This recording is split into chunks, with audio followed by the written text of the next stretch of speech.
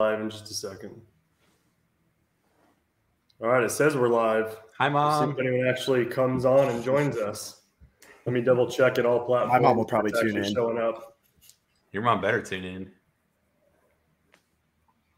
I gave you your phone number, so watch out. Uh-oh. I really should invite my parents to join these things. That'd be kind of fun.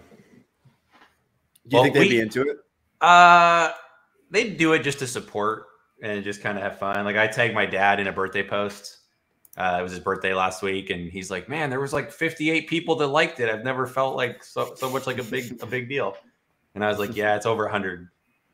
Dad, come on."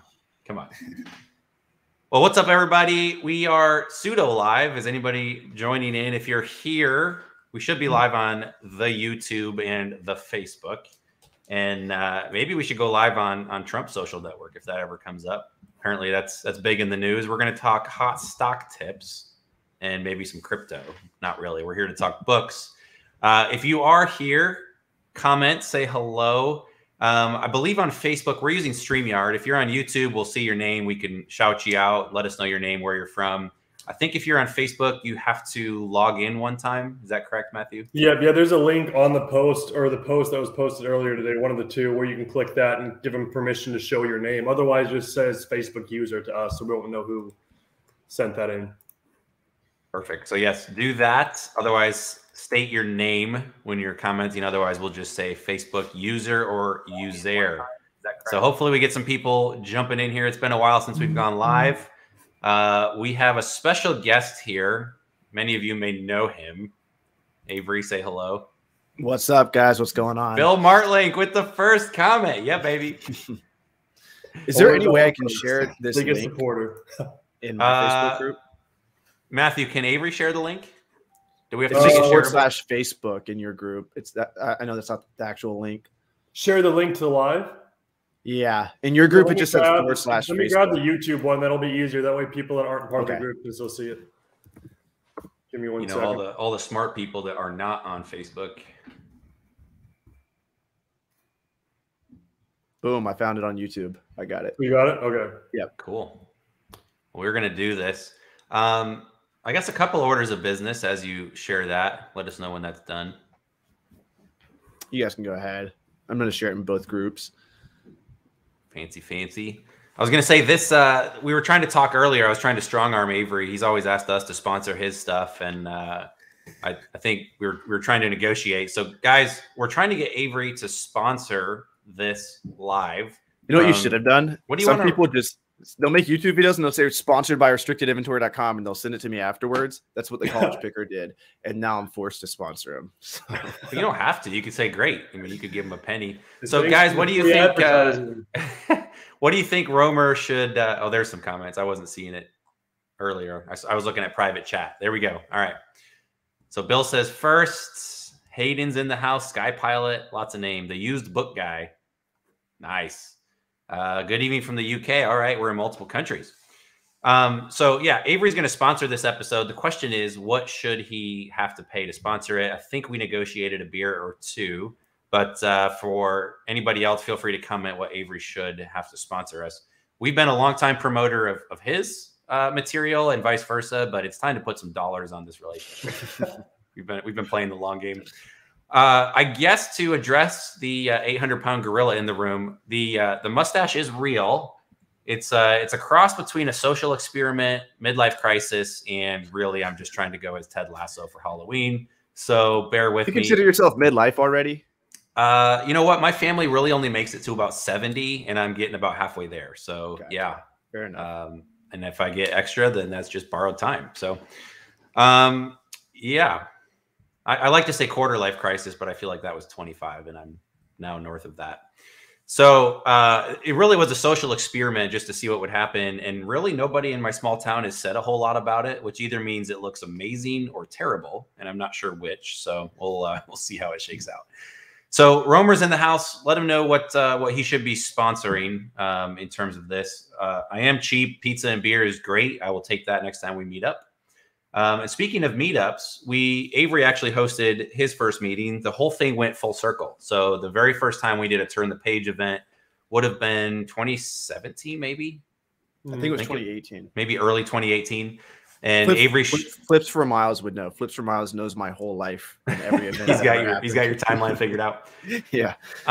So Avery came to our very first conference that we put on with Accelerlist with Travis over there, and he showed up late. He got a seat right next to me, which was cool, and we hit it off, and we've been friends, and we've done a little business and a lot of drinking together. Mostly business. There's not a ton of drinking. I feel like every other time we meet, you're not drinking anyway. So it is what it is. This last time I drank too much. Perfect. In Tucson. Then we went on the jog afterwards. Well, and we were chasing down scorpions in the house, unfortunately. So that was interesting. I might have been hallucinating the scorpions, but I'm pretty sure they were real. Yeah, guys, don't go to Arizona. There's black. I think I left my shoes there. They're probably a household to scorpions now. They're probably in the closet. I think Black Widows. I think you left a pair of shorts and a shirt there too. Yeah. So the local Goodwill is probably loving the Romer merchandise. Where were we go? Oh yeah, so it came full circle. So Avery came to our first event, and then July, August? When did you do the Miami event? The Miami event was, when was it? August 8th. Right? It all kind of flows together. So Matthew came in, our new assistant / associate business partner, whatever. John was in the house as well. So that was a fun event. So Avery actually rented out a pretty dope hotel. It was really cool. And we had an awesome view of the ocean and the beach out there, and they fed us really well. It was a great event. So that was really fun to see. Junkman, nice stash. Thank you. Don't encourage it. It might stay for a while. So that was awesome to just see that come full circle and to see you, Avery, kind of take charge and spearhead that event. So kudos to you. I think that'll be the first of many. We've thrown out trying to do a couple other events maybe as we get closer to the end of the year. Did you want to do Florida still, or were we looking into like New Mexico potentially? New Mexico to do the event. Or that's just a small event, right? Yeah. Florida, I think is great. I think Florida is safe in terms of shutdowns and stuff, but I'm down for whatever. Orlando would be cool. So comment Vegas, a location. Yeah, Vegas is always a popular location. If you guys want to do a meetup, we're getting really close to the end of the year. It'd have to be a last minute meetup, but if you guys want, we can find a little venue, fly in a few speakers, do some delicious food, coffee, all kinds of good stuff. So if you want that, let us know where you'd like to meet up. We're thinking Florida, thinking some other stuff. So that'd be Anna cool. Maria saying Miami. We just did Miami. We could do it again. Yeah, I feel like we shouldn't do Miami for the Booksellers meetup because I'm going to do Miami 2022. Yeah. Well, Bill Martlank, since Avery is only sponsoring with a beer, Bill's pretty friendly. He might be able to sponsor at least a first round for everybody. He's done that before. He's a generous dude. Bill, where should we meet up if you're still watching? He said he'd be down. I talked to him about 2 weeks ago. He said he would be down for yeah, he's always down to kind of go meet and network and have some fun. Bill just says $signs. Would we ever go to Canada? We would. It's starting to get back open. Where are you at? Are you Toronto or are you west? Canada's definitely an option. Bill says somewhere warm, so that's going to put the Knicks on Canada. But Nashville, that's always a good spot to go. I would be down for Nashville. Nashville would be fun, and that's not going to be too cold. I've never been to Nashville, so I'd go there. They said Ottawa. Yeah. All right. Miami. You've never been to Nashville, Matthew? Never been to Nashville. Are you serious? You've never been to the 615? I've never been there. Oh man. Let's tear it up. We should. All right, guys. Nashville. We do have one giveaway, and then we're going to get into some content as well. So have some questions. This is mostly just we've not gone live in a while, and it's past due. I do have a giveaway. This was we're going to talk about challenges in business, and of course, the big one right now is restock limits. But how many of you guys remember the textbook gate and everybody buying textbooks and the test orders and the law firms and kind of the shutdowns? So we made these T-shirts just as kind of a if you guys remember, Rockville, Maryland was where the law firm was stationed. They've since gotten smarter and spread out, and actually, a lot of the books are gated on Amazon now, which makes it easier to just kind of stay away from counterfeits. But they're out there. You guys can watch some of the old content. I do have 2 of these to give away. So if I have one large and one small, Matthew, how should we give these away? I don't know. We should do something tied. You're not going to give away mine, are you? You just no. I have 3. One has your name on it. I've got one large and one small left. These are the very comfiest shirts ever. They're really the softest T-shirts ever known to man. or I will rock that shirt every day. I wear it a lot, and nobody really gets it, which is kind of the point. I actually had a call with the law firm, so if you guys are watching, hello. I almost wore the shirt for that call. I couldn't bring myself to do it. I'm sorry, but now the cat's out of the bag. So we'll try and figure out how to give those away. That was just kind of fun. That's not behind you. There still is counterfeits out there. You still need to be careful if you're selling textbooks, and that's of course a nice lead into restrictedinventory.com. So for those that aren't aware, are we taking a selfie on camera? Yeah, I'm promoting on Instagram now. So for those that aren't aware, Avery, you want to give just a 2-minute rundown of what restrictedinventory.com is? Yeah, so a few years ago, textbook restrictions became a thing. I was on the East Coast going down with my buddy Andrew, who I met at the Turn the Page event. We were just going from Airbnb to Airbnb, and we sourced about, I think it was like $10,000 net profit that we ended up splitting. And he kept passing up these $100 textbooks. And I was like, dude, what are you doing? Like, why are you passing up these $100 textbooks? And he's, you can't sell these. You're not allowed to sell these. I was like, dude, I sell them all the time. That's how I started my business in college. I would sell textbooks. And that's when I discovered that there was textbook restrictions. And that was really like the best time for me to start this business. At the time, I didn't call it restrictedinventory.com. I would just sell textbooks for other Amazon sellers. So whether that's, you know, Andrew, other buddies of mine, but the word started spreading in the Facebook groups, really the book flipper community. That's where everybody kept saying, Avery will sell them, Avery will sell them. And then I was having a beer with Caleb in Chicago, and he said, you know, you should buy restrictedinventory.com. And we Googled it, and the domain was available, and I purchased it for $12 right there. And then that's when it took off. And then I think I sold somewhere between $60,000 and $80,000 of really the community's textbooks that August. And I was like, wow, I should really put a lot more effort into this. And since then, you know, we've gotten our tracking down. We use Caleb Roth's tracking spreadsheet. We've built a whole software really around his tracking spreadsheet, give you guys numbers on what textbooks we're selling, how much they're selling for. We split profit 50-50. We cover prep. We cover basically all inventory, not cost, but inventory management. We reprice your books. We're greedy. We want to make as much money as possible. So we try and sell your books for as much money as possible. And yeah, it's an inventory management service. All we ask is that you cover shipping to us, and you can go to restrictedinventory.com, and we have a FedEx integration. We get 60% discounts with FedEx right now. You can get that label printed out and send us inventory. Again, we prep at no cost. We sell everything Amazon FBA, so we sell it for as much as possible. Yes, you could sell these items on eBay. You could sell them to Book Scouter, but we're never going to do what the Book Scouter vendors do, where they say your textbook is not worth as much as it actually is. The Book Scouter vendors will pay pennies on the dollar for the book. And even if they say they're going to pay a lot for it, sometimes they say, never mind, you know, we can't pay this much because it's in bad condition. We'll never do that to you. We'll sell it Amazon FBA and get that premium price for the book. So that's really it. Cool. So that whole spiel was about 3 minutes. So at $100 a minute, we'll send an invoice for $300. Now it's officially sponsored. Before you just mentioned my name and my personal brand, but now the business. There it is. There it is. Now I got it. So it's pretty cool once idea. You send me money for the Scout IQ shirt that I wore on my Instagram story, I'll send you money. Sounds good. We'll have our lawyers talk to your lawyers. Yeah, it was a pretty good idea, a way to kind of hedge your bets. So for those of you that are restricted, which is pretty much any newer seller, and a lot of other older sellers were not, you know, kind of scapegoated in or backdoored into that solution. That's a great option. I won't even, does your competition still do the service at all? No, there's one guy, but he charges for prep. And I don't think he's doing a phenomenal job. I don't know, but there was 3 that popped up, and they're all out now. Perfect. So Avery's been around for a bit. Got a question there for you. Can restricted inventory be sent directly from Amazon back to you? Yeah. Just make sure if you send it to us that you go to the website. We always have the most updated address to send it to. So make sure to go check the website, and make sure to put your name on the inventory when you send it to us. So when you create the removal order, make sure to like put as the destination, put your name. And so we have all those instructions on the website, how to do that. But we want to make sure that we know your inventory came from you. Perfect. And it's info@restrictedinventory.com if you have any extra questions. Yeah, that's the email. Cool.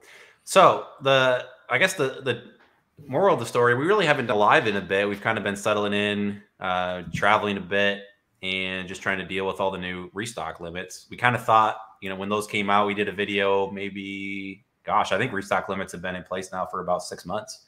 So things have changed. I think the hunch, so we'll kind of go around the horn here and just say what everybody thinks. One of the questions Michael Kreider asked was, what's the future of restock limits? And I've got my own theories. I had a theory when they first came out, and I'm not often right. In fact, I'm usually wrong when it comes to Amazon.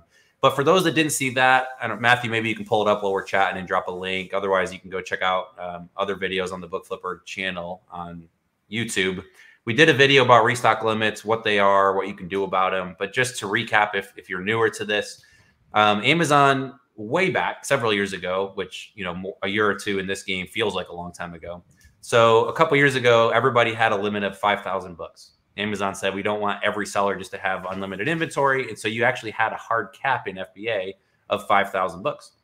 If you tried to get over that, there wasn't really a way to get your limits increased unless you sold 8% of your inventory in a week, so just over 1% a day. And you had to do that for 9 consecutive weeks, and then you'd get a check mark on your account, and you could actually request that they would raise your storage limits, and they would go up 60% at a time. So you'd go from 5,000 units to 8,000 to 13,300, whatever that is, to 21,000, and so on and so forth. And it was sort of exponential. And so that was kind of the way to get your limits raised. And we played the game. I know other people played the game where you have a second account and try and, just send in fast moving items, and that worked. And then Amazon said, you know what, unlimited inventory. And they rolled out these IPI, or inventory performance index. And that was a way for them to say, hey, if you are, wow, Matthew's quick. They said, if you are selling, I got one random hair sticking up. They said, if you have good metrics, then you're good to go. You can have unlimited storage. Well, that's hard for Amazon to balance, right? Because literally there's nothing stopping someone as a brand new seller with 500 books in inventory from next week, literally sending a truckload of books, 40,000 books, 30,000 books, whatever, to Amazon. And Amazon has tons of warehouse space, except COVID. So COVID has really just accelerated a lot of things. If you guys don't follow Prof G, Matthew, did I get you into Prof G yet? I don't think so. Oh man, you need to get into the Prof G podcast. Profcast. Yeah, no, I definitely not listened to the podcast. So it's Scott Galloway and Taylor Smith's he's out of Indiana, but he spends most of his time in Puerto Vallarta. He's the one that tipped me off. So a little nod to Taylor. Check out Prof G, really, really good. And his keyword with COVID is acceleration. And one of the things, for us as online sellers, e-commerce took off. And one of the surprising things, we all think that everybody knows how to resell and so much business is done online. The reality is so much business is still done offline. And so if you look at pre-COVID, what percent of total commerce that was done in the US, so total retail, what percent of that was e-commerce? Anybody care to hazard a guess? So what percent was? What percent of all of the retail business in the US is online pre-COVID? So what? I think it was like 12% was online. Is that right? You're giving away the numbers, but yeah, it's roughly 10%, 12%. I was guessing. I mean, I thought I maybe knew it, but sorry. Yeah, I think we've talked about it. A couple people are saying 20, 30%. Like, we just think because we buy so much online that a big chunk of retail is being done online. And pre-COVID, it was just a little above 10%. E-commerce doubled last year. I think it grew 97%. So the share of total commerce now is pushing 20, a little bit north of 20. So again, it was going to get there eventually. COVID just accelerated that because people were stuck at home, and it just made sense.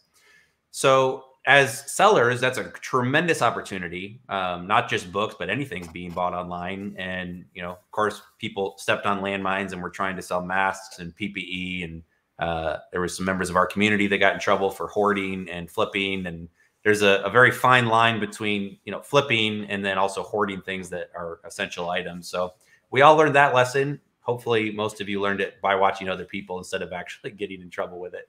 But so that is where e-commerce has gone. So e-commerce doubled last year, which means hopefully everybody's sales are doing pretty well. One of the challenges, though, is Amazon's warehouses last year grew 50%. So a typical Amazon facility is north of 1 million square feet, which we just throw out big numbers like 1 million. They're massive. Google some of the Amazon warehouses and the fulfillment centers. They are unbelievable in terms of their scale. And Amazon last year was very aggressive. They already have, I don't know the numbers, 30-ish, 40-ish warehouses. They increased their warehouse space by 50% last year. So 50% growth on an already big number of square footage, whatever it is. 50% increase normally would have been more than enough, but when e-commerce doubled, they couldn't keep up. So Amazon almost always takes care of customers, right? So the end customer, that's why they offer, really easy refunds. It's super easy to do business there. Kind of hurts us as sellers sometimes, but they always, always, always protect the buyer. That's their number one priority, to a fault. Next, every once in a while, they show a little bit of concern and care for their sellers.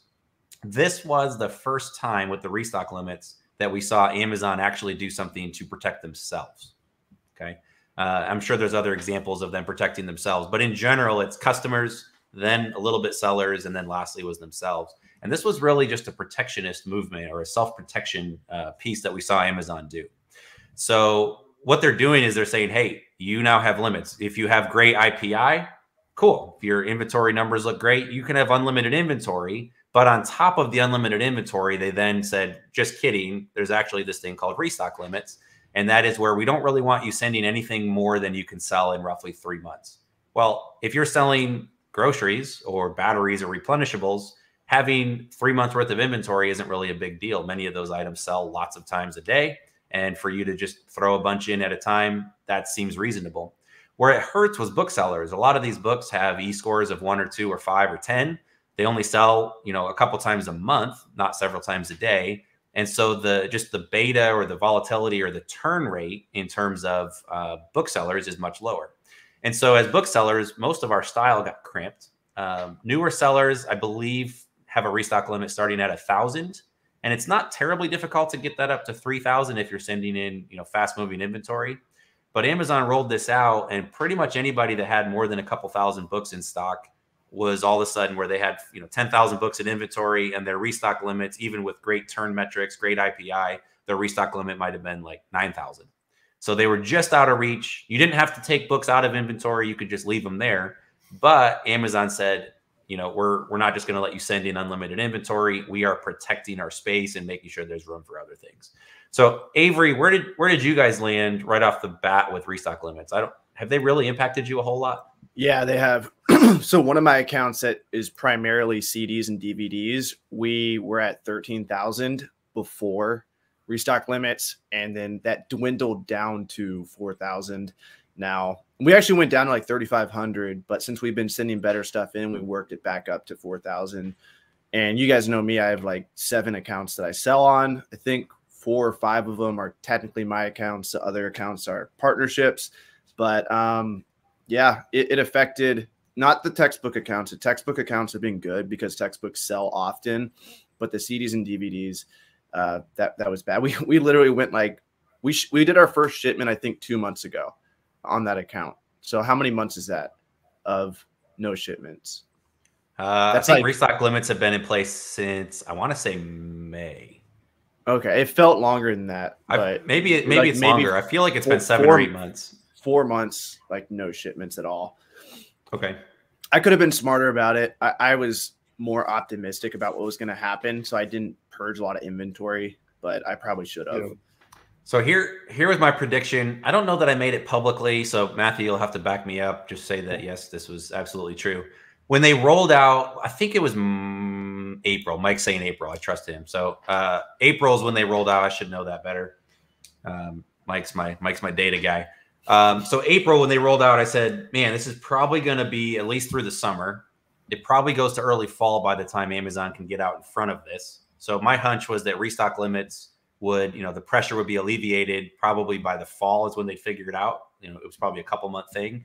But then we're in the fall, and of course, Q4 is right around the corner. So all of you retail arbitrageurs and wholesalers and private labelers, you're loading up and getting everything ready for Christmas. That is, Black Friday and Christmas and everything else. So I figured at that point, the limits are actually probably going to get worse. And we're going to see we're going to see the limits get a little bit harsher as Amazon protects their space because everybody's going to try and flood the warehouse. So my hunch was by the time this actually gets figured out and relaxed or limited, it's probably going to be looking into January or February. So that was my initial hunch back in April, and I think we're going to be pretty close to that, unfortunately.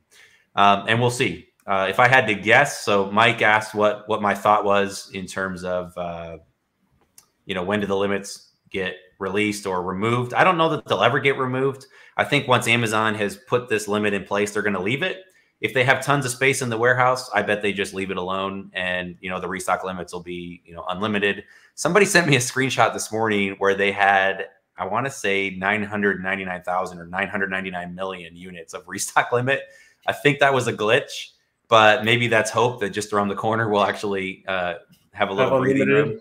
That'd be nice. I don't think they'll go back to unlimited. I think they're going to put some sort of a ridiculously high ceiling and leave themselves the ability to drop that back down. So Rakin throwing $20 on the table. Thanks, brother. That's thanks for sponsoring us.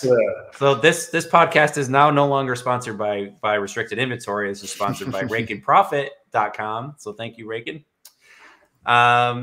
So the restock limits, I believe, will be lifted at least temporarily come January, February. That's my hunch.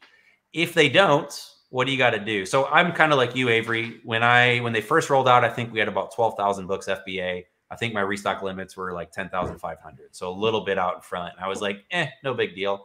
I have a lot of long tail inventory. I do have a small, like 3,000 square foot warehouse here in Indiana. I had shelves. I'd been doing a little merchant fulfilled. I kind of started dabbling when COVID hit and FBA got restricted. And so I was just like, no big deal. I'll just convert to merchant fulfilled and keep going, and I'll slowly get out in front of this. Well, every week I'd sell another couple 100,000 items, whatever it was. And every week my limits would just keep going down. It was one of those weird games where, my inventory's here, my limits are here, and I'd sell a little bit and I'd get close and then it would drop. And it was every week they just kept dropping. And it was this weird chicken and egg game that I never got out in front of. And that was fine. We just did all merchant fulfilled. My warehouse guy probably hates me because of that, but we shipped out a lot of orders. We got, really good at that skill set. And probably 6 weeks ago, I finally said, all right, this definitely isn't clearing up before January. It's time, there's a lot of books that you do get that prime bump. It's time to open it up. So I went in, a little friendly shout out to our restock tool that we built. So restock.thebookflipper.com. A free tool. We do take tips. We're all about tips around here, but you can totally use it for free. Pilfer it, use it on us. It's a great just tool to go in there and remove inventory. So you can do that. It generates a report. You can upload it and just dispose of inventory. You can send it to Romer. We'll give you his address and just flood his parents' house if you'd like as well. They would love the inventory. There's probably an address in Des Plaines, Illinois that many of you know about that maybe we could drop some inventory to them as well. They probably like it. But I finally went in and did a ruthless calling is what the library term is, CULL. So I went in and removed a ton of inventory, got out in front of the game. And so I got my inventory below where that limit was. And then I was able to actually free up room because it's a double-edged sword. Once you've been sitting for 4 or 5 months, the inventory that's in there is pretty stagnant. And you're not going to hit that 1% a day sell-through rate. You're not going to hit 20% a month. It's just not happening. And so at some point, you just have to bite the bullet and get out in front of it. We removed a ton of inventory, stuff that had dropped in price or just it was sitting forever and wasn't likely to sell. I kept the fast movers in if they were still left, and I kept the more expensive inventory in. But that allowed us to get out in front. We were able to send in a small batch of 400 or 500 units. And then we actually saw our limit start to go back up because we had fresh inventory that was selling. So if you guys are in a pinch, keep in mind that once your inventory is getting stale and stagnant, you're going to have to do something drastic, or at this point, wait it out. So there's a little link right there. Look at that. Restock.thebookflipper.com. Again, totally free tool. Feel free to throw something in our tip jar. Matthew will use it for some personal improvement books or some jujitsu training for Avery. So if you guys want that, check that out. It's again, a really good tool to just get a handle on what's in your inventory. And if you do want to make some removals, you can do that. So that's kind of what we've done. Matthew, have you played around a whole lot with some of the restock limits and trying to get out in front of that? Restock limits for my account have always been just above where inventory is. I don't think we've actually hit the limits yet, but we've gotten close, I think, a few times. It's always been just above. Most of my account is textbooks, though, so they sell fairly quickly. So as the turn rate's higher, so the limits, I think, are in favor of that. But yeah, it's always just above it. It's not like we have a drastic gap between. Yeah, it's very strange. It always seems like they have like 200 to 300 units, but no matter how much we send in, it's always a little bit. Yeah, it always just bumps up by whatever's sent in. So it's working in my favor right now, but we'll see if it continues to do that. I think it's because the turn rate is a little bit higher, so they're allowing more restock versus leaving a lot of slower moving items in inventory would probably start decreasing it. Or maybe the Christmas bribe that you sent to your Amazon rep paid off. It could be. It could very much be that too. Blackmail was also involved, so that may help a little bit too. So there's those are several things you can kind of play with. I do think it's important if you want to spread risk. So again, we've talked about, every year there seems to be something big that goes on with Amazon and some kind of a challenge. So this year it seems to be the year of restock limits, and we'll see what next year brings. It's it's always fees increasing or more sellers entering the market or something, right? Counterfeit books. So one of the things you can do to hedge your bets is there's no limits for merchant fulfilling. And even if you don't have a lot of space, I've just got a small bedroom here that's my home office. I could fit easily 1,000 books in this space, right? Yeah. And if not, I could put bookshelves all around the entire perimeter and fit at least 5, 6, 7, 800 books. So it's pretty easy to have even just a small inventory to try and ramp up. If you are a newer seller starting at 1,000 books, make sure you're not just sending in junk. When most of us start, we're just excited. We don't really pay attention to sales rank and eScore. We just send stuff in and go, hey, it might sell. Amazon wants you to be a little more cautious with it. So be careful there, or send everything, especially low profit stuff that's not going to sell. There we go. All right. Look at that. You got me. Who wants to do $100 sponsorship? Can we get 100? We're at $99.99. We got a little. Got to go 1 penny up, and they've now sponsored it. That was the only color that I had to pay 100 to get it red. It was 100 to get red. Okay. So, well, thank you. Appreciate that. I lost my train of thought. Where were we? You got to split that with Matthew. I will. I'm good for it. Oh, I had something to comment on that though, sure. Because you've always talked about how the 20/80 rule, but I forget the exact numbers. I think I've screwed this up the more times I tell this story. But you did like an experiment on a bulk seller a few years ago, and you found out I think it was 40% of their inventory accounted for 3% of their profit. Is that right? Yeah. Roughly correct. Yeah, okay. Yeah. So if that's true, then the restock limit really shouldn't be that big of a deal. Yes, they're terrible for bulk booksellers who are primarily FBA, but if you add it merchant fulfilled and more importantly, you focus on higher profit inventory, it probably wouldn't affect your business that much. Like if you truly, I know it sucks to like, if you're running a bulk operation to say, hey, we're not going to accept 40% of the material we used to, but according to the data that you showed on that one account, it would actually like they probably pay less to their employees. Who knows what they could do with those books? Maybe they're still sending them to sell back your book, or maybe they're sending them to a recycler. Maybe they're doing nothing with them, but at least they're not having to deal with them as much. So arguably they can make more money just by not focusing on that bottom 40%. Like I almost think it would be worse if somebody transitioned to MF and just tried to collect as much material as they wanted to, as they did before, but they're still dealing with that 40% of inventory that's not ever going to be that profitable anyway. So by adding MF, now you're actually spending more time doing it, So I think definitely cutting some of the fat. Would you agree that most bulk sellers should do that? And have any bulk sellers actually taken that advice from you and you've seen the results? Not as much. So real quick shout out, Scott Taylor. Thanks for the tip as well. If you guys want to get featured here, Bill, I'm waiting for your sponsorship. I'm going to drop a little sell back your book love here, but he's got to do 200 to get the green though. He's always been kind to us. Is it color coded based on the value it gives? At least that's how I interpret it. What's the most expensive color? It should be orange for Scout IQ, well, clearly. If you look at $20 is like a light orange, and then it gets darker orange, and then it's bright red. So Bill can do it relatively cheap. For $5, he can get a green super chat. So there it is. And no green excuses. Is their color, so that's kind of fitting. I'm gonna bring out the iPad since it's a business write-off, so I have to make sure I'm using it. Let me share that, and we'll talk about that. So that's a really good point, Avery.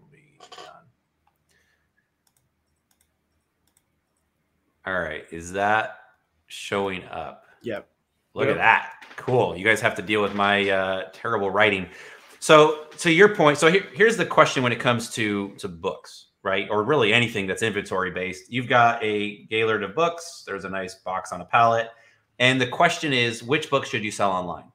Well, you're going to go through these. And in general, we've got a lot of data on bulk sellers.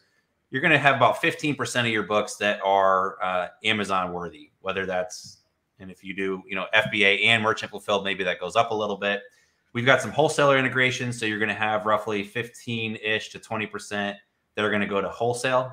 So that's like a sell back your book, Zipit, any of the vendors you're going to see on Bookscouter.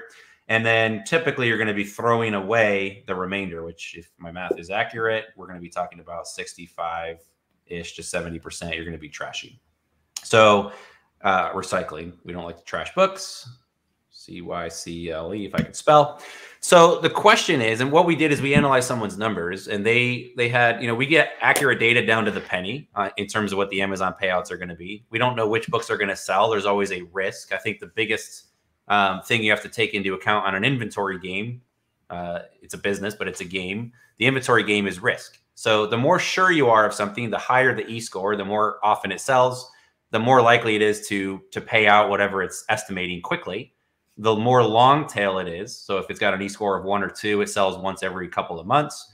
Even if it looks like it might make you $10, then you probably shouldn't be listing it necessarily because the risk of it selling or the chances of it selling are very low. And so you need higher profits to offset the risk.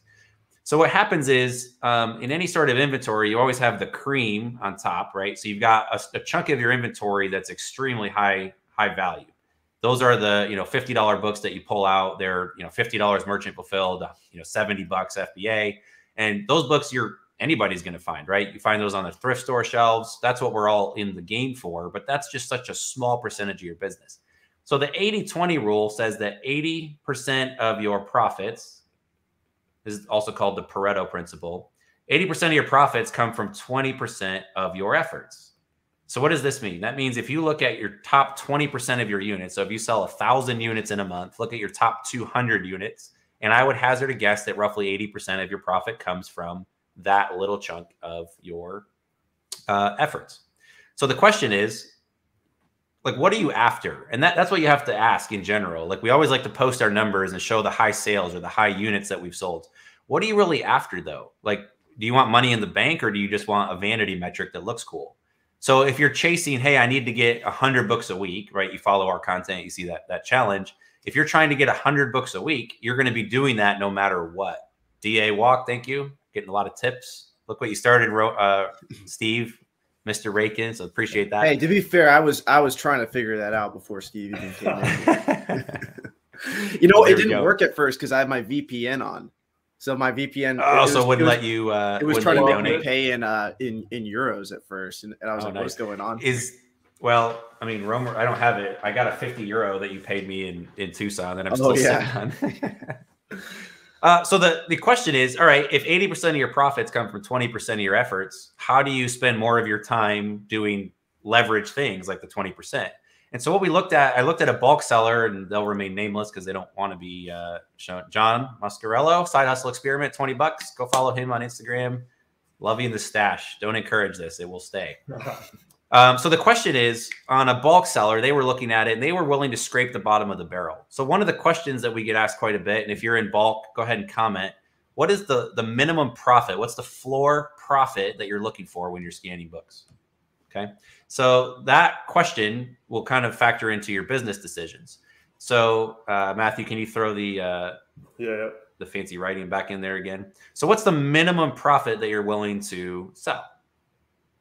Anybody have any comments there? Or for those of you that source in the field as well, what's the minimum profit that's worth your time to kind of get into that?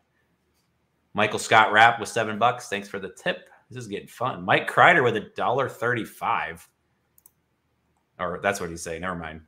I thought we were getting all these tips. I got excited. Oh, you're disappointed. $7 for Michael Scott. Nice. Mike Kreider says $1.35. Someone says $5 to $8. So in a typical distribution of books, if we pulled them out of a Gaylord and said, hey, you know, the books that are going to be greater than $20 profit, it's going to be just a very small percentage of books, right? So we got just, you know, a couple books. Look at all those books. If we're looking at books that are going to make, you know, at least $5, there is a lot of books. So a giant pile of books. Right. So there's more books that'll make $5. If you're willing to scrape and go down to $1, now you're looking at just tons and tons and tons of books. There's lots of books. So you can improve your accept rates. But again, what are you really after? If you scan a Gaylord of books, you know, 600 to 800 books, whatever that is. If you scan that many books, do you really care what your percent accept rate is? Is that the metric we're trying to optimize for? Or are you trying to pull the most profit out? So kind of the age-old question is, if I gave you a Gaylord of books, 800 books, and said your job is to maximize the profit from this Gaylord, you could probably do that, right? You could actually find a use. Some people would buy the books for the colors. You could, you know, put a bunch of the kids' books that don't have Amazon value and lump them together and sell them on eBay or Facebook Marketplace.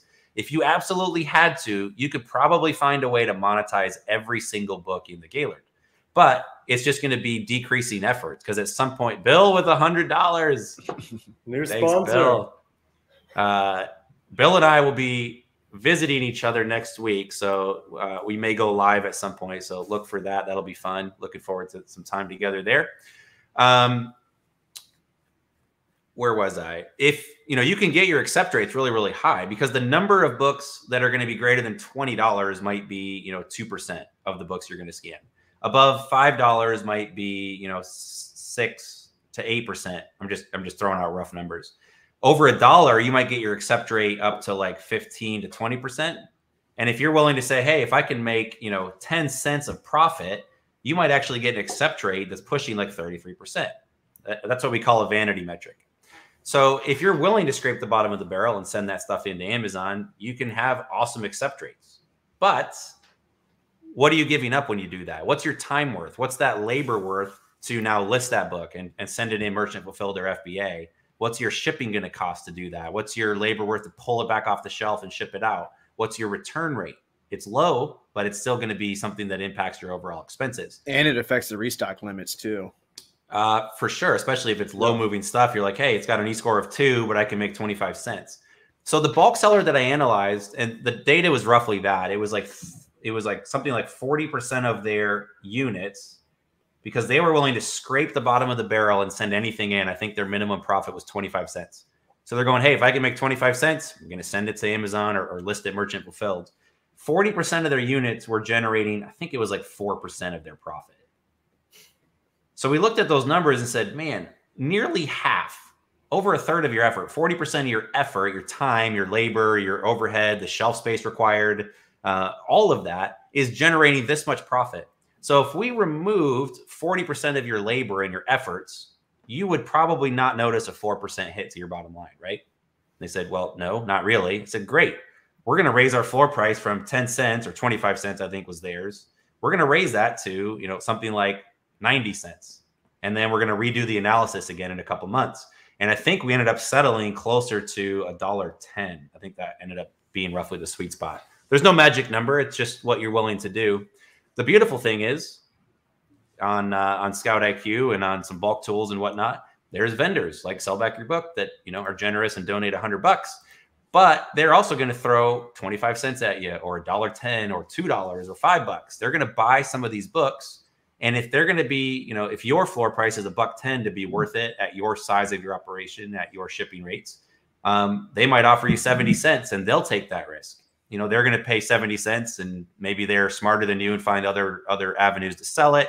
They certainly have cheaper shipping rates. Maybe they're more efficient at picking orders, but you can now get that yield. You can get your yield up to 35, 40% and just push the risk onto somebody else and they'll pay you for the privilege. So that's kind of the 80-20 rule and what it looks at. And for most of us, I know when people are starting off, one of the big questions we get is, where do you find bulk books? But for most of us, books are everywhere. We can find more books. We can find more thrift stores. We can travel a bit and get access to more sources or put posts on Facebook Marketplace. I'll just put this out into the universe. There's a Riley Brown. If you're watching, say hello. Seattle Bookman is he's a guest we need to get on here. He's done a phenomenal job at finding books locally, taking out ads. He's been great. So if he's still out there, someone asked me if he's even in business anymore. It's been a while since we've chatted. So Riley, if you're anywhere in the universe, if you're watching, I talked say to hello. him this summer.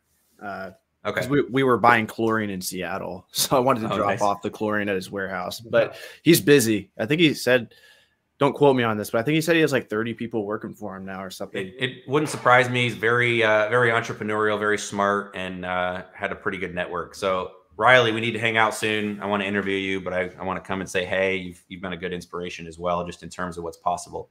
So going back to the question, if I gave you one Gaylord of books, 800 books, and said your job is to maximize the profit from these books, and that's the only books you're going to get for the entire month. Well, at some point you should just stop, right? You can sell, 10 to 15% on Amazon. Great. That's awesome. You can sell some on eBay. You can sell some Facebook Marketplace. You could probably do like a local book sale for $1 a piece. You could eventually find somebody that would buy every single book in there. But once you get past the cream, you're going to be working with the skim milk and, the cheese curds and whatever else. That analogy breaks down at some point. But at some point, you're going to be working really hard to try and scrape the bottom of the barrel and get that last possible dollar out of it. So what do we do instead? Well, we work our way through Gaylord number 1, and we call up our supplier and say, can I get Gaylord number 2? So now the game is, how quickly can I scrape the cream out of Gaylord number 1 so that I'm able to move on to number 2 and 3 and 4? And if you are understanding the 80-20 principle, it's more about how can we get through this value and this volume of books to pull out the best of the best and have good systems for monetizing the rest. So that's kind of the lesson there. Did that answer your question, Avery? Yeah, kind of. Where else can we go with this? Well, what was the actual profit they saw? What was the difference in? Did they save a lot of time and did they make more profit? Was that like did they stick with it? The results of that experiment? Yeah, what happened was they raised their minimum target profit. So on their triggers, instead of going down to 25 cents because, hey, I'm going to make 25 cents and I'll take 25 cents, it's sunk cost. I already bought the Gaylord of books. We already have to touch the book to scan it. So, off we go. Scott says basically the idea of opportunity cost. Absolutely. Exactly. What's your time worth? And a really good exercise as well is, measure some of these things. I'm a big fan of you can't measure what you don't, or you can't manage what you don't measure. So have measurements in place and understand what does it take you to list 100 books? Don't do it with just one book because you can quickly, go really, really fast on one book. But measure something over an hour and try and figure out how many books can I list in an hour, right? And even if you don't have employees, think about what your time is worth. What salary do you want to be making? If you want to be making 60 grand a year and you work 30 hours a week, which is kind of a joke for entrepreneurs because most of us work way more than 40. But if you want to work 40 hours a week and make 60 grand, then your time is worth $30 an hour. You just divide by, 2,000 or 2. So if your time is worth $30 an hour and you can list 60 books in an hour, then it costs you 50 cents a book to list it of labor time, right? Where that gets tricky is when you start to pick orders on a merchant fulfilled operation, and then you've got to put that in an envelope, pay for shipping, print it out, throw in a bucket. All of a sudden, your labor cost to pick and ship that order, if you're not crazy efficient or if you're not doing a ton of them, it might only take you 4 minutes. But if you're paying someone $15 an hour, that costs you $1 in terms of labor costs. And that doesn't even factor in the envelope price and the number of returns and everything else. So if it's going to cost you $1 to pick that order, and if you guys want to check my math, if you're paying $15 an hour, that means you're paying $1 every 4 minutes. If it takes you 4 minutes to find an order on the shelf, pull it out, walk over, find the order on Amazon, print out postage, slap it on there, right? I'm sure you could speed that up. Maybe you could get closer to 30 or 40 or 50 books in an hour in terms of shipping them out. But if you're a little bit slower, you've got to be factoring in $1 in terms of labor cost. So your floor profit now doesn't need to be 25 cents or $1. It better start at $1 and ideally be more. The goal is not to sell books. The goal is to make money. Now, the only other consideration that comes into play is with restock limits is sometimes you're not really chasing the dollars in terms of profit. You're trying to chase fast moving inventory so that you can have room to send in more profitable stuff. And the same thing when it comes to merchant fulfilled if you're able to hit volume metrics, typically, 2 to 3 to 400 books in a day, you can start to save on outbound shipping. So media mail will cost you about $3.30 for a 1 pound item. You're able to get those costs down depending on your volume. In some cases, you can save 50 cents to $1 on over media mail costs. So sometimes it's worth selling books that you're not making a ton of money on just so you can hit certain volume thresholds, right? That's what we call economies of scale. But for most of us that are solopreneurs, or it's just you, or maybe just you and a significant other or a business partner, maybe you have 1 or 2 employees, it's really important to look at the numbers and understand what that is. And I would say almost everybody, you're better off raising your floor price and trying to value your time a little bit more and spend more of your time pursuing higher dollar activities rather than just spinning your wheels trying to make a few pennies here and there. So that's kind of bulk 101, and that's kind of the 80-20 rule applied to it, is trying to find more valuable books out there. All right, what other questions are there? So I guess bottom line, we'll kind of tidy up the restock limits conversation, then we'll jump in and take some questions as well. Thanks for those of you that are here. Again, as Rakin would say, smash that like button. Don't forget to like and subscribe and all those good things. Romer, how do people find you? You just type in Romer, the Romer, on Google, YouTube, Facebook, romertheromer.com, everywhere. TikTok, wherever you are, just type in Romer. It'll pop up. So definitely follow him. Matthew, how do people find you? Everything's just Matthew Osborne, every platform. Look at that. Perfect. Very, very simple. And you can find me, the Book Flipper, but you're already on my channel, so you already found me. Don't forget to like and subscribe; those things matter. So to tidy up, we'll take a bunch of questions here and kind of get to some of your other questions that are here. But to wrap up the restock limits piece, I don't think these. If I had to guess, if I was putting money on it, I don't think the limits are going to clear up until after Q4, so after Christmas. I would suspect, and I'm hopeful that the limits will ease quite a bit as we get into January and February. And of course, I think Amazon's going to keep that as a backdoor option, and that's going to come back if their warehouses get cluttered again. Then we're going to see it pop back up, and I wouldn't be surprised to see some sort of a piece of that happening every time we get close to Q4. Yeah. So in short, and I'll give one other strategy that we didn't talk about yet. So make sure you're sending in higher eScore material to FBA. I think if you've been steering clear of doing merchant fulfillment, you should probably give that a shot. But again, don't scrape the bottom of the barrel. Merchant fulfilled is great to have. I forget what I've called this in the past. My memory's failing as I get older. But it's nice to have a high dollar, just a shelf of merchant fulfilled kind of long tail superstars. So if you've got a bunch of stuff that's eScore of, maybe under 6, 8, 10 that has a potential profit of 20, 30, 40 bucks, even though you're like, I don't want to ship merchant fulfilled orders, I bet for 20, 30, $40 every once in a while where you get a sale, you're like, sweet. I don't mind walking over to my shelf to, go pick up a $20 bill. So I think it's important to flex that muscle, have a merchant fulfilled shelf. You can turn it on vacation mode if you're going to be away for a while. It's really easy to do. Your FBA inventory can keep selling. I think it's important to branch out, and Amazon's making it clear, don't rely on FBA 100% of the time. And so that's a good balance for you.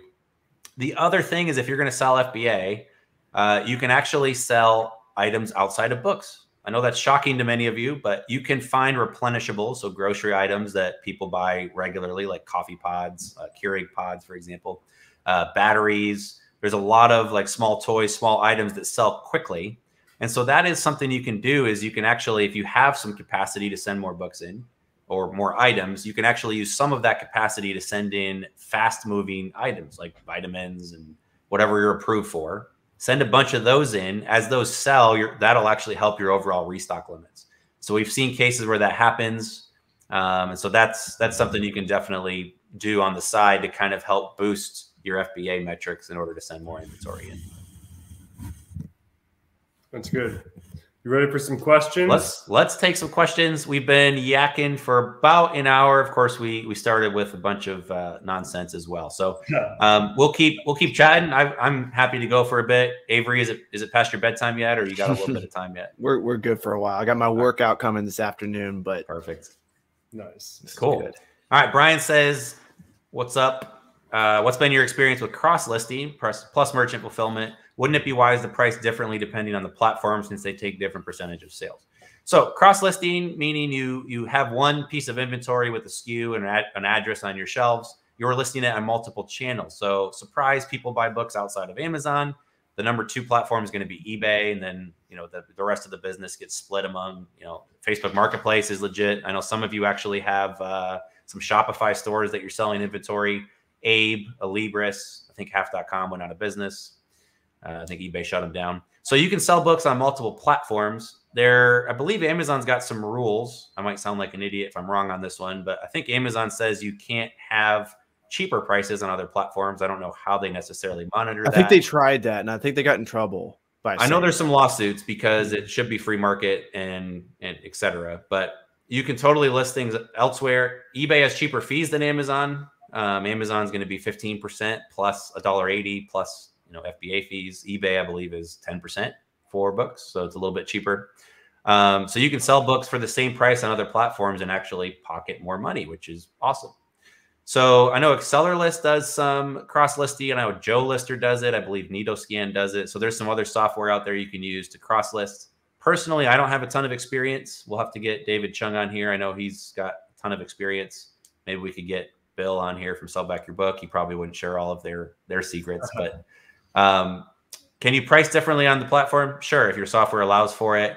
Ultimately, if a book is selling for $8 on Amazon but goes for 10 on eBay, that's the going rate. You should sell it for 10. You should take advantage of a higher profit, a higher sales price, as well as a higher profit because the fees are lower.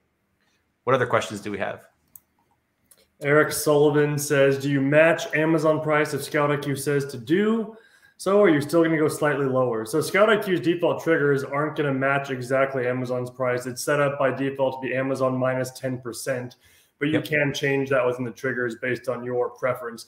But yeah, so Scout IQ wouldn't tell you to match the exact Amazon price. It'll always bump that down a little bit if that's the target price is referencing with the triggers. Yeah, this sounds like a fun game. I know there's Simon Says. We should have a Scout IQ Says game. Guys, Scout IQ is, it's not like it's Jeff Bezos in there or Matthew in there like telling you what to do on each individual book. It's just algorithmic triggers based on historical demand for a book. So you'll see some crazy prices sometimes, like $100 prime price and a $5 merchant fulfilled price. That doesn't mean you can sell it for $100. It's just going to target that and say you should still buy the book. Someone's going to buy it, whether you can sell it for 10 or 12 or 15. That's up to you. Maybe somebody will pay $100. I doubt it. So it's important to understand what the triggers are saying and make your decisions. But to your question, do I match Amazon? I do stay a little bit away because if someone can buy a brand new book from Amazon directly, a Prime book for $10, why are they going to buy my used copy of a book for $10, right? I do see sometimes on really popular books where the rank is sub 100, where the used price will actually go higher than the new price because some people just assume that happened with The Subtle Art of Not Giving an F. Yeah, that book, I've sold that book several times by accident more. We work with some libraries, and it's pretty common when the rank is so good.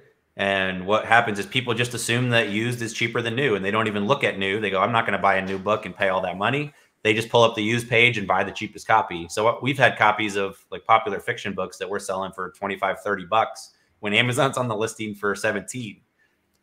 Is that a strategy you can use all the time? Not really. In terms of high demand, yeah, that can tend to happen as well. Yeah. You want to grab this one, Avery? I'm so green in Amazon. Just wanted to know the higher sales rank, good or bad. Generally, higher sales rank is bad. And this actually ties into somebody else asked a question, is it worth paying for Keepa? So it's worth paying for Keepa if you want to investigate high sales rank books.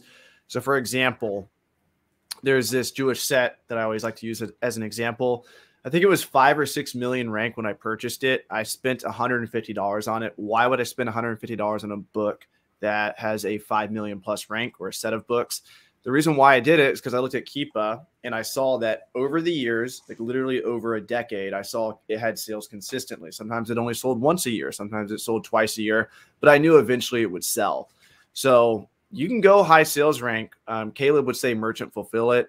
I personally think that if you send in like a super high sales rank book that has very low number of offers, so like 3 or 4 offers or less, and they're all merchant fulfilled, none of them are FBA, I personally would send something like that FBA, especially if the price is right, because people will pay a premium.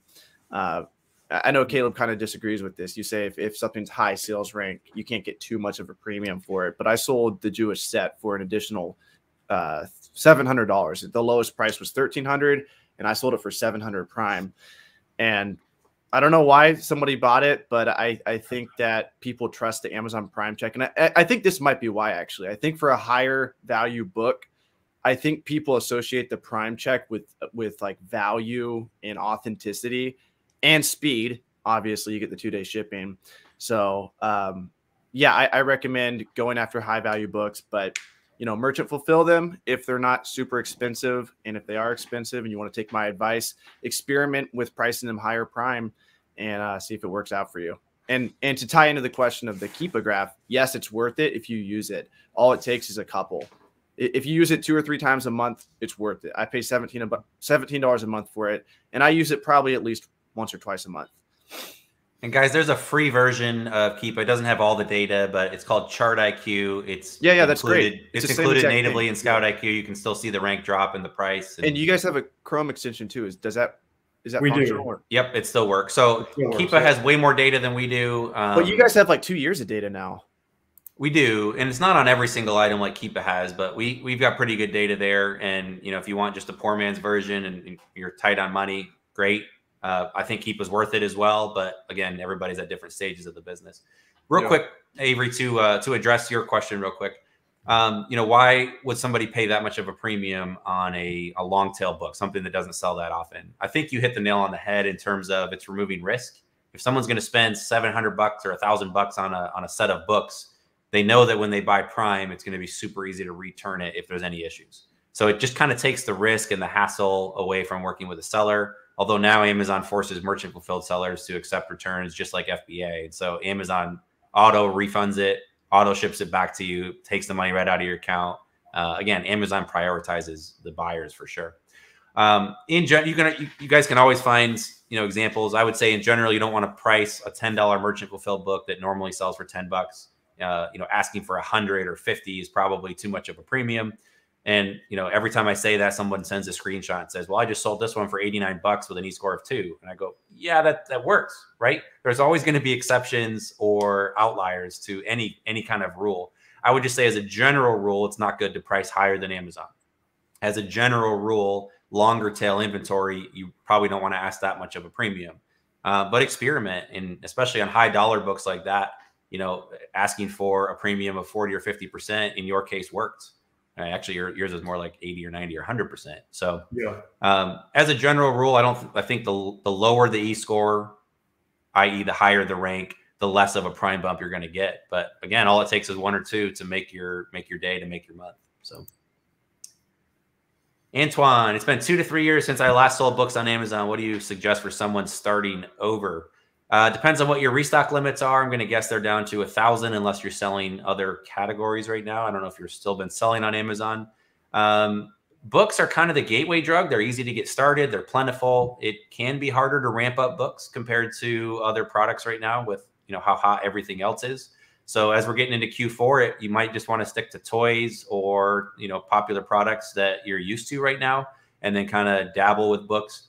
The margins in books are really, really good. There's not a lot of other industries, not a lot of other products that you can be buying books, items regularly for $1 or $2 and selling them for 15 to 20 to 30.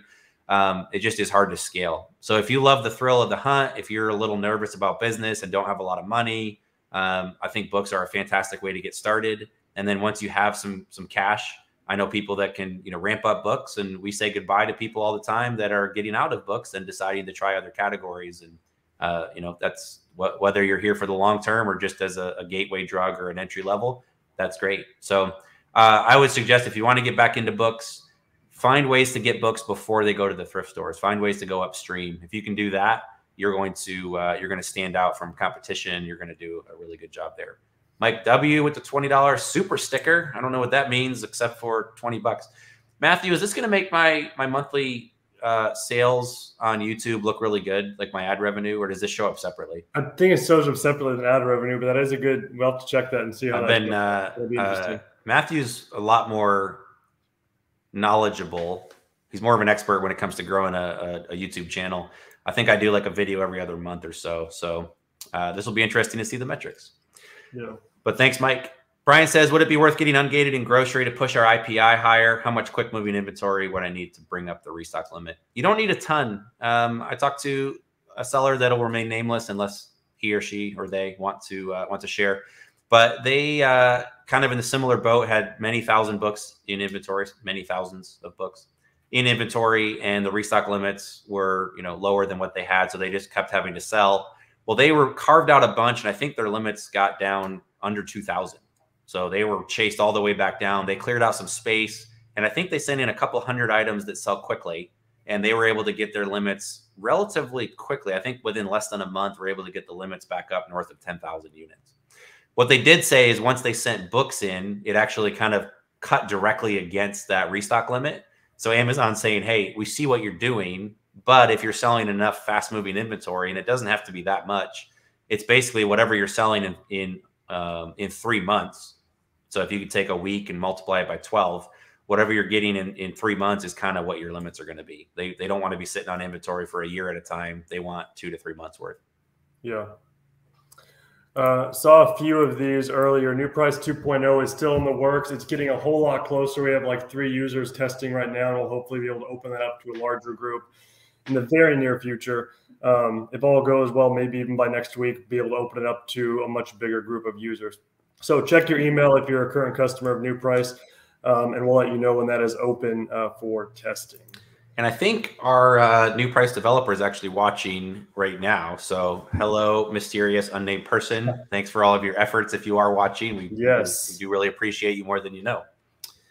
Definitely. I have a comment on New Price. Maybe you guys already do this, and this could be used for Pallet IQ as well. But what if you took all of the data from the sales history of people using the software? So you look at least for like a year of their sales data, so you know what the item sold for. Then you compare it against Keepa's data. So Keepa says the item, we know that it sold for at least $15. The lowest use price on Keepa was $15. But you have access to somebody's account, or maybe multiple people's accounts, where you know that they sold at Prime for 18, 20, 22, whatever.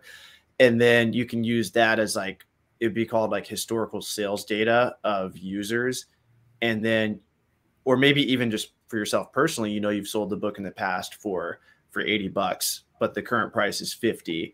But that a year ago, the current price was $50 and you sold it for $80. So perhaps you shouldn't price it at $50 or $60. You should price it at $80 to get the sale again. Does that make sense? Crowdsourced historical data. Wouldn't that be cool? We'll just leave it at that. We'll leave it, yeah. Yes, we've thought about it. Somebody says, can you make cover scanning better on Scout IQ? Potentially. Amazon doesn't open up their API in terms of with the seller app, you can use the cover scanner. On Scout IQ, it's just grabbing the text. So the best thing I can say is if you're going to use the cover scanning recognition, you want to hold the phone, kind of hold it back, set it to ISBN or leave it on barcode, fill the book in the center of the screen, and then switch over to the cover. It's going to grab the text immediately. So try and have the big words and the main text on the cover visible, and it's just going to read whatever it can see. I think it's much better just to use the voice text if you're going to try to. Yeah, speech to text is going to be great, and you can just actually read the keywords. If it's a short history of millennial dissertation, something, just pick the big words out of that, and it'll typically find it.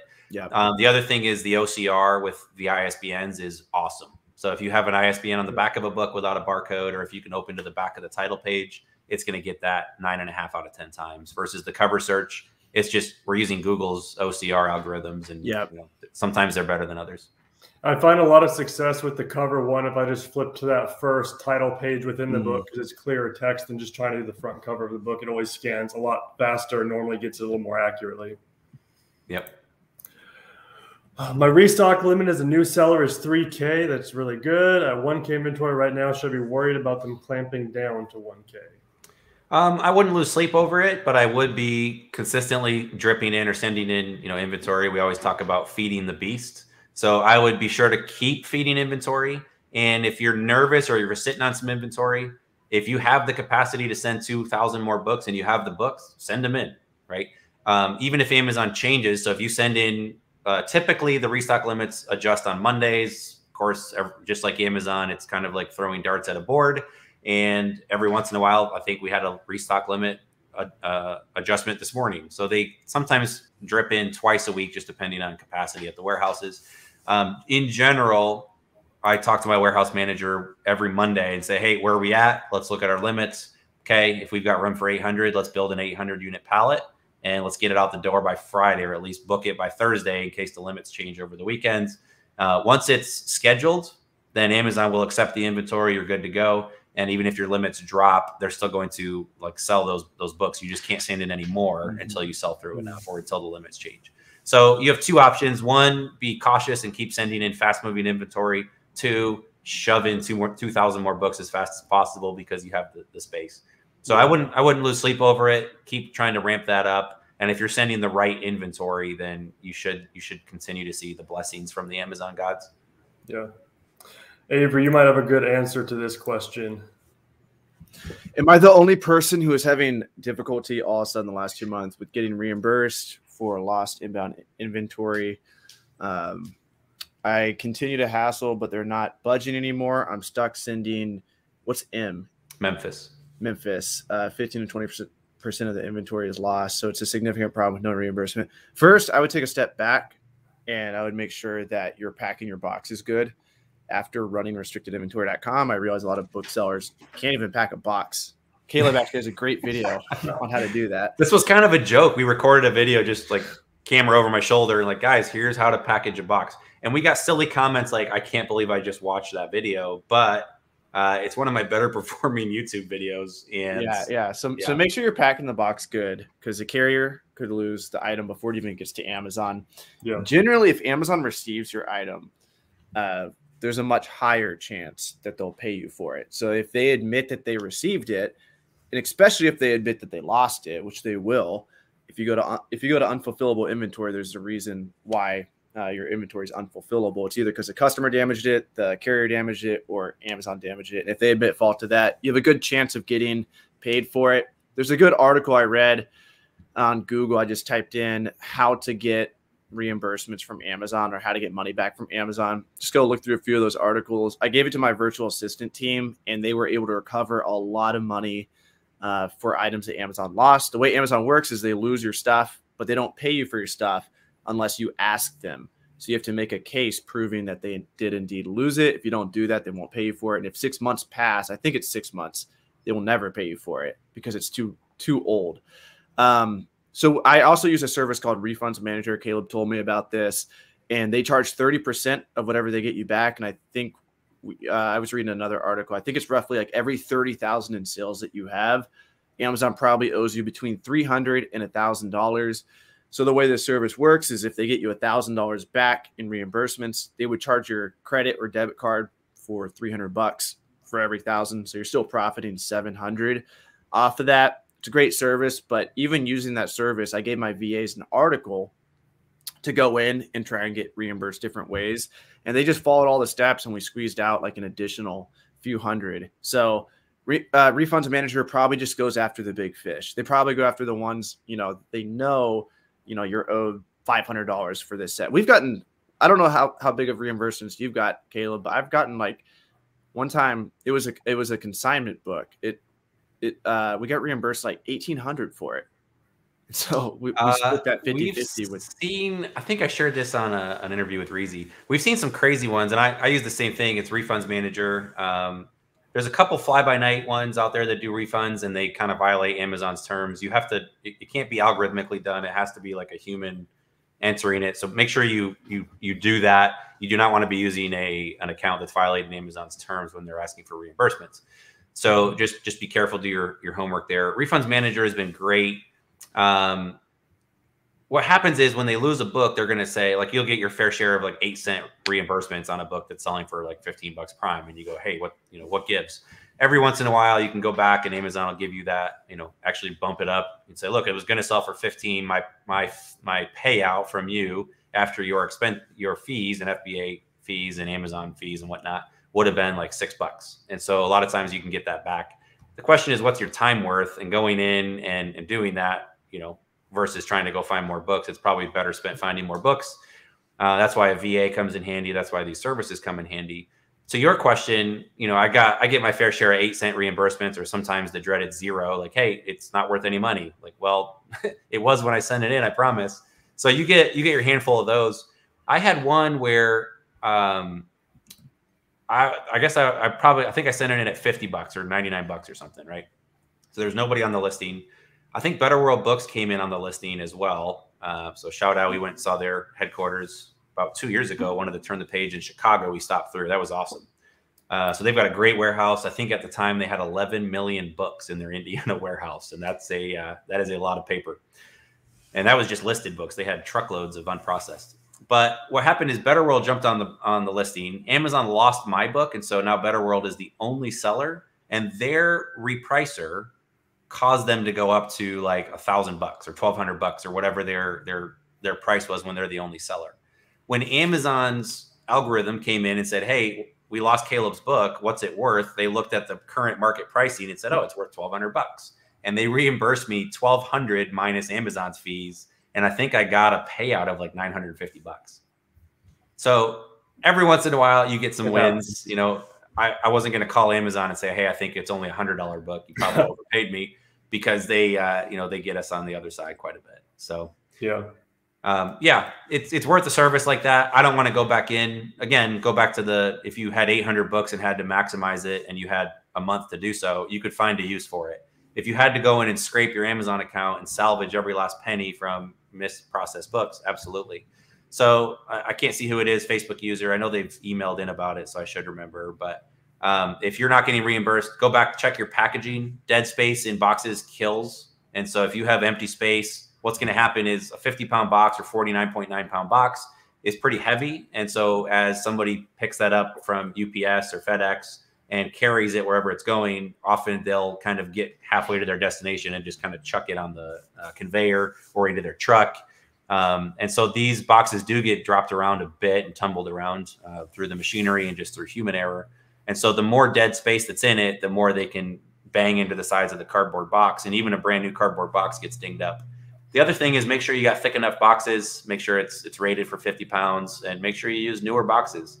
You know, if you got a box with $800 of books in it and you're skimping out and trying to reuse a box that's fairly beat up and thin, that's probably not the best use. Go spend $1 on a box that's, you know, going to protect your $800. It's hard to really understand that until you receive boxes. Like we're receiving so many boxes, and like we will get empty boxes that have no books at all. And it's like, why did you even drop this off? Yeah, or we'll get them just with the label. You know, USPS especially, we have libraries that ship us books, and we used to use the post office because media mail's not zone-based, and it's roughly 50 cents a pound. It's gone up a bit.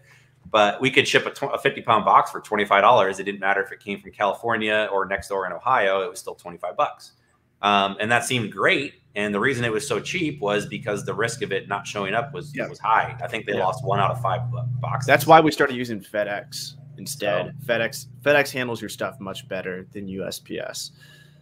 Yeah, dead space definitely kills. I got 3 boxes this week, and the guy that brought them in said, "Don't lift them up. The bottom's going to break out from underneath them." And sure enough, I lifted one of them up, and all the books just drop out from it because there's dead space, and it goes around, and it ruins even a good box, like you said. So we have a question from Michael. It says, "Why does Scout IQ my wife's phone go red? My phone goes green on some books. Same database download." So there's 2 possible reasons for that. If you both downloaded the database at the exact same time, first of all, make sure you're both actually going off the database, or even better yet, go off live data. You can go into your settings and set it to live only on both phones, double check. But either you're using different triggers on each phone. One of them has one trigger set and the other one has another one, or one of your phones has profit or a buy price set, which is adjusting the triggers. Like one of them could be $0 buy price. The other one could be $1 buy cost. And that can also make one go green while the other one goes red. I don't know if you have anything to add to that, Caleb. No, that's about it. If you're seeing that, screenshot both of them and send that into support@scoutiq.co, not com. Somebody has com and won't sell it to us for a reasonable price. So shame on you. You know who you are. That's me. I mean, I'll take it. I gave a super chat today. I would talk you into it. So support@scoutiq.co, or you can just message me on Facebook as well. Send some screenshots. We'll help look at it. There is a chance that one of you is dealing with some cached data. So one of you actually has old data. We can kind of sort that out quickly. or like Matthew said, one of you has a buy cost, or you have slightly different triggers, or one of you bumped the screen and touched a different price. So we can definitely walk through that as well. So yeah, drop us a line and we'll help troubleshoot, because if you download it at the same time, you should have identical data. I would argue U-Haul boxes are better, Scott, just because you can have them. If you order at least 50, you get free shipping, and you can have them delivered. And I think they're cheaper too. They're like 77 cents per box, which maybe is the same, but I'm all about. I think the question you asked earlier is, what's your time worth now? Like, I hate driving to Home Depot to get boxes. I hate knowing that my employees have to drive to Home Depot to get boxes. So I'd rather just have it delivered on my doorstep and order 50 boxes at a time. So here you go, Avery. Here's another one for you. I wanted to ask you, do you still believe a person can quit their job with a book business dealing with recycling? 100%. I think anybody that lives in the Northeast, speaking of the Pareto principle, Pareto, however you say that, 20% of the wealth of America is located from like Washington, D.C. up to Portland, Maine. And in that area, if you go to thrift stores, libraries, like anybody up there can make a living selling books. In the South, it's a little bit more difficult, but if you're near McKay's, you're fine. Out west is pretty good too. Seattle, any big city. Yeah. If you truly dedicate your time to it, like if you guys are working jobs 8 hours a day, if you went out and sourced books 8 hours a day and didn't even list them, you just dropped them off at a prep center and paid $1 per book, and you maximize your time sourcing books. You did that for 3 years and you knew the best places to get books, and you're probably going to be smart enough to eventually branch off into something different in terms of sourcing strategies. Like Caleb always talks about going upstream, you're probably going to find some type of weird way to go upstream. I found probably one of the weirdest ways to go upstream. I started restrictedinventory.com. But if you did that for 3 years and you never even branched to those weird strategies, I think it would be hard to not make 6 figures net profit. You know, that's just me. Also, can I share a quick story about how Amazon stole from me? Can you let me share my screen? It looks like you're my thing's about to die anyway. As well, so your battery's running low. Yeah, it's been doing that for a while. I don't know how to make that thing go away, but I'll probably disappear at some point. But you guys will be able to still hear me. Can you put my screen on the screen? Okay, so this is a book that I found at a library years ago. I was actually with Caleb the first time I sold it, whenever we were in Tennessee on that trip. Good old Tennessee. Yeah, I think that was late, or that was 2019. That would have been. Here it is, 2019. That was around May 23rd, right? May 11th ish. Yeah, it was early summer. Yeah, so I sold it for $2,000 back then. So we can zoom in here. This is my sale when I'm with Caleb. Had good luck around him. It was like the only time it sold in this time frame, and I sold it for $2,000. So even though the lowest price was $1,200, I actually sold it for $2,000. And it somehow triggered this guy's repricer. Now that I wasn't there anymore, he repriced up to $1,500. Scroll out a little bit. I think that bump or that drop actually looks like a return. See how the rank went immediately back to where it was before? Okay. I think that's an aberration. So maybe it was later in the summer. Scroll back out. Either way, the story still stands. But yeah, maybe it was here. Maybe it was there. Was it? Yep. No, that's January. Then we also had one. It might have been summer of 18, to be honest. Okay. It could have been over there. Yeah, anyway. It definitely wasn't 2020. So sometime in here is when I sold it. Anyway, I bought that for $150. Ended up getting the set of books got wet because I had my canoe on top of my car, and I never closed the straps on your door. Like, they were flapping in the wind, and I closed the straps on the door. The 3 books got wet. I ordered the 3 books on eBay to rebuild the set, and ended up selling it for $2,000. So I ended up spending about $400 on that, and I sold it for $2,000. Still made a couple thousand profit, not a couple thousand, but at least $1,000 profit. Then a few years later, I was actually making a tutorial video. This is at the end of 2020. I made a tutorial video, and let's see. I was showing this book because I love looking at this Keep It graph. I think it's a great example. And I saw that it went down to like $500 or $600. So this is me right here. I bought it. You can see this is where I purchased it. And then you actually see it went out of stock for a while, and then somebody hopped back on. No, this is where I bought it. I bought it like at $550. So I bought it dirt cheap. I was like, oh my gosh, someone's selling this. Had it delivered to my place in I lived downtown Miami for a while, had it delivered there. And then like I, for whatever reason, didn't send it in for a super long time. And then somehow my employee got it back in Nashville, Tennessee. I think I tried to send it to Amazon, but I did something wrong, probably because I hadn't made a shipment in so long, and it got delivered back at her house. So then she sent it back out. And then Amazon pops on the listing randomly on warehouse deals, and my inventory is nowhere to be found on Amazon. Like, it's just gone. And I had my VAs make all these cases, and you can just see they just tanked the price of this book, and they ended up selling it. But this is 100% mine. Like, there's no way this is not mine. There's only like 3 available or 4 available, you can see. And so something happened to where they got possession of my inventory and like did not know it was mine, and they won't give it back to me. Like, we've opened so many different cases, but yeah, Amazon sold it for, it looks like about $1,000. So that's awesome. Watch out for Amazon. That's the story. They'll get you. Caleb, you want to grab this one? Which data? Guessing the database download. So we are updating around the clock, but we actually shove it in twice a day. So morning and evening. And so if you can download twice a day if you'd like and get slightly fresh data. The main goal is not to be accurate down to the penny. That's not necessarily relevant. E-score kind of smooths over the rank bounces and how much that is. Man, I can't think of any words right now. How often that oscillates. There's the word. So E-score kind of helps protect you against that. And then, a $12 merchant fulfilled book or a $20 prime book isn't going to change and all of a sudden tank tomorrow to, $6.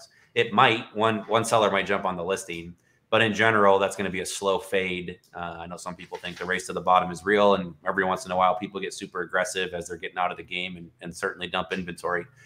But the database is primarily about speed. And if you're really nervous about it, once you kind of trigger, because again, when you're scanning books, it's more about how fast you can get through it. If you guys remember the old lawn mowing commercials, I think it was a Super Bowl ad. It's not how fast you mow, it's how well you mow fast or something like that. And that's kind of the goal. You're trying to blaze through with good data. I know that from personal experience, you can get up north of close to 800 to 1,000 books scanned in an hour if they're at a library sale. Yeah, and your accept I rates got to the point where I was doing 1,000 books. I would go to McKay's. Somebody asked a question about McKay's, but I would go in there and I would just make it a goal to scan 1,000 books an hour. Yeah, and if you can get through 1,000 books in an hour, again, you're going to find probably 5-ish% in the field, anywhere from 3 to 5% accepts. So It's not a lot of accepts. So it's not about finding those 5 out of 100. It's about how quickly you can get through the 95 out of 100 that are poor. And that's what the database is for. You can blaze through it faster because your time is worth money, instead of doing a live lookup, which takes about a second for each individual scan. So I don't mind. I probably update the database once a week when I'm out in the field. If I got a big sale or something, I'll update the night before just to be sure. But yeah, we push wholesale updates twice a day, to answer your question. So my strategy, Scott, for sourcing McKay's, I actually moved right next to McKay's. So my goal was to go there every day to source. That's not what ended up happening. But when I would go, Caleb put me on the book, The One Thing by Gary Keller. Is that his name? Gary Keller. Yep, Gary Keller with Keller Williams Real Estate. Yeah. So he said, what's the one thing that's the most important in your business that could have the most impact? And at the time, it was scanning books. I was like, I just want to scan more books. So I would go in McKay's 4 hours a day. I'd put headphones on, and I would just scan as many books as possible. So my strategy, and this should be the strategy for library sales as well, and Second & Charles. Second & Charles sucks, though, because you can't scan fast because they cover up the barcode with the sticker, which probably provides more opportunity because people don't want to deal with, having to manually look up each book. So there's probably a much higher acceptance rate at Second & Charles. And Second & Charles, I don't think they accept textbooks, so they'll throw textbooks outside or something weird like that. Anyway, at McKay's, my strategy was I would just have one headphone open. I would just listen for when they're wheeling the cart out. Whenever the cart would come out, I would just go stand. And there was these booksellers that had been selling for like decades, literally. And they hated me because I would go in there with friends. I would hire people to work for me, and I was just going hard. I would scan 1,000 an hour. They're probably scanning 100 an hour with their old PDA device. And I would just wait for the books to be put on the shelf. the employees would yell at me because I would start scanning the books the moment they put it on the shelf. They'd be like, back up off me, dude. And this is like pre-COVID times. And so like the name of the game though is get the fresh inventory. And so I would just scan, I think I would scan like 5,000 books a day. And I would scan the same books over and over again. I knew I was scanning the same books, but prices change, and who knows if one new book was slipped in between the shelf. So that was my strategy there. Yeah, there's no reason not to put the work in. For those that live in small towns, like where I live right now, there's one thrift store in town, and it's just a Goodwill, and it doesn't have that greatest selection. So if you're not fortunate enough to live in a big city, when I was in Denver, I had 100 thrift stores within 90-minute drive from my house in all directions. So that was unbelievable. There's lots of opportunity with lots of books. So if you're in smaller areas, you do got to get creative in terms of getting out and finding more books. Bolty, what would you recommend to do if the book cover is different, but the ISBN and title match? So in general, Amazon wants the ISBN to match. Typically, when a publisher rolls out a new design or a new edition, they will change the ISBN, but not always. So in general, if the ISBN matches, you're going to be okay.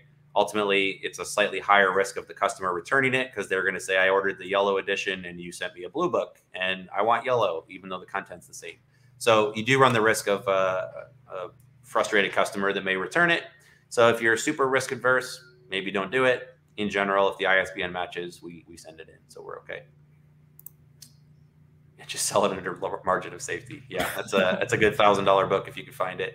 There are counterfeits of that one as well, because anytime there's money to be made, there's shams and counterfeits. So can we sell books from Bin Drop?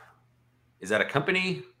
Yeah, I'm not familiar with. I know of Book Drop. That sounds like that's Rob's new company, Bin Drop. Bin Drop. the book Bin Drop.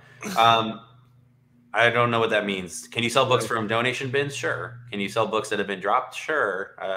Maybe clarify what Bin Drop is. Only so long as you're the one that owns the donation bin. Let's make that. Yeah, you shouldn't be fishing through somebody else's. We'll take. We've been going for 90 minutes. We'll take one or two more questions. And again, I do have two of the limited edition. We only did one print run, so we should probably do an NFT of these for real. We have one large and one small. I think somebody earlier claimed a small, so if we can track down you, we'll do that. I have one more large to give away. It's a very, very soft shirt. And for those that don't know, Rockville, Maryland was where a law firm was doing test buys. And so just to have some fun, we made these nice shirts. And we wear them around. I met a girl who worked for Pearson. Yeah, I forget exactly what she did, but I remember having some strong emotions when I met her. I had some stuff to tell her. And not strong emotions like, wow, she's beautiful. Strong emotions. She was beautiful, but I was yeah, more so Pearson has been a thorn in our side, but yes. But she was just working more. She said that they're putting a lot of effort into building their ebook side of their business. And I said, yeah, I know they are. Well, there's some of the textbook companies, again, they don't make money when we resell a book that's used on Amazon. They get no money off of it. So in a perfect world, they would only sell new books. They would disallow or make it. They should make all their textbooks tied to an NFT. And then that way, when we resell the book, we can buy it with Ethereum too. So yeah, textbook publishers don't want used books to get sold. But once you buy something, you have the right to resell it. So what they try and do is add digital content where you have to buy, a $10 book and a $100 code. They've tried many different things. Ebooks are one way to do it. Some companies are doing rentals only. So you might see that a little bit more. In general, I think the future of textbooks will continue to go down. You're just going to see way more creativity related to digital versions. One thing about that is, have you guys watched the Netflix show? What is it? The College Scandal or something like that? Nope, haven't seen it. The College Scandal is about how I think he was like a college counselor, and he had connection. No, he's a high school counselor. He had connections with all the prestigious colleges, and he would help get kids into college by making them look like they were part of the rowing team or like some weird sport. And he would pay the coaches off. He would pay the different departments off, and he would get kids in. For like $200,000 to $500,000 to millions of dollars, the parents would have to donate to the college. So they donate millions of dollars, and then they would get the kid in because, they're like a special athlete. And it was usually some weird type of sport. And then eventually he got caught by the FBI, and they he agreed, and they tapped all the phone calls with the parents, and he got all the parents in trouble for doing this. So the college counselor, this was his way of not getting that much jail time. He got all the parents that he originally convinced to give the money or donate the money to the schools. Anyway, what I took away from that movie was, wow, people really, really do value college, and it, like, outrageously, like, they value, especially like the prestigious schools. But yeah, you can even argue like community college, like everybody wants their kid to go to college, and when they're paying $10,000 a year, 15,000 or a semester, 10,000 a semester, or at these schools, 30, 50, 100,000 a semester, what does it cost? Or, proportional to the books they're paying for, who cares if they pay $1,500 in textbooks? And so that made me change my opinion on, like, I always thought like textbooks will be gone in the next few years. Maybe they'll be successful at making, the ebooks a thing.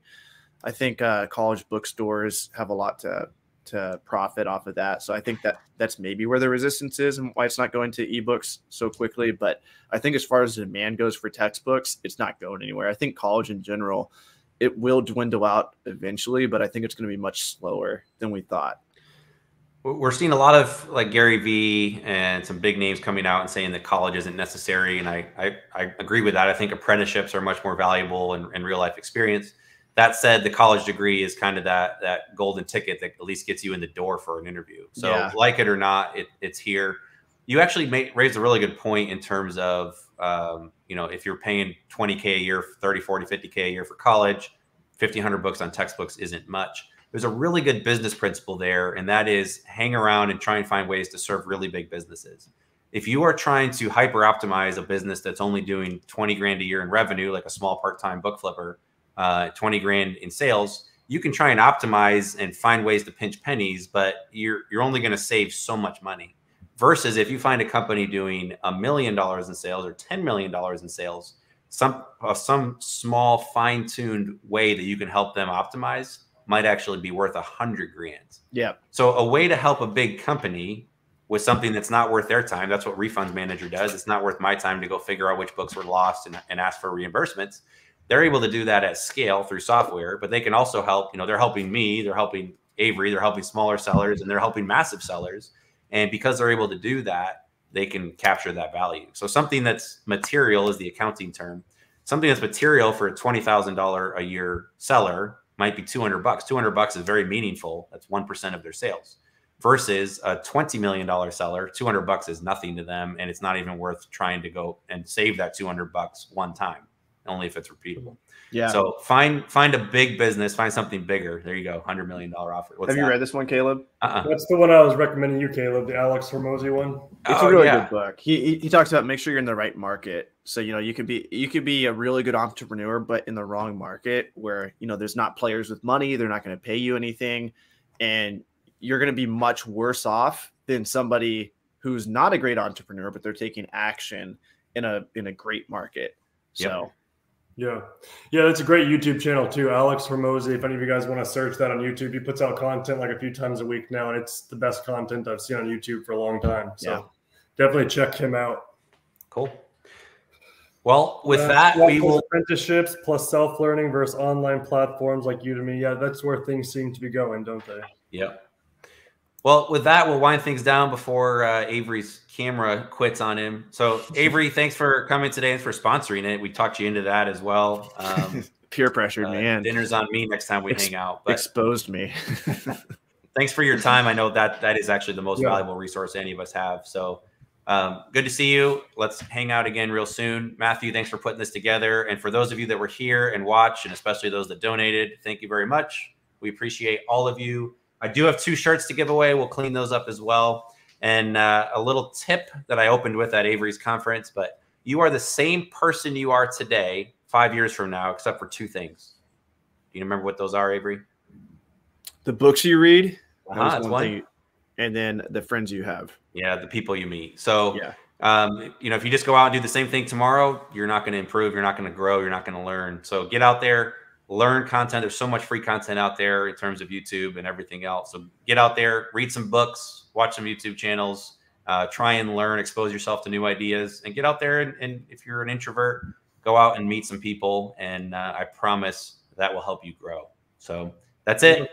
Thanks, everybody. And we will catch you again real soon. Yeah, thanks for joining.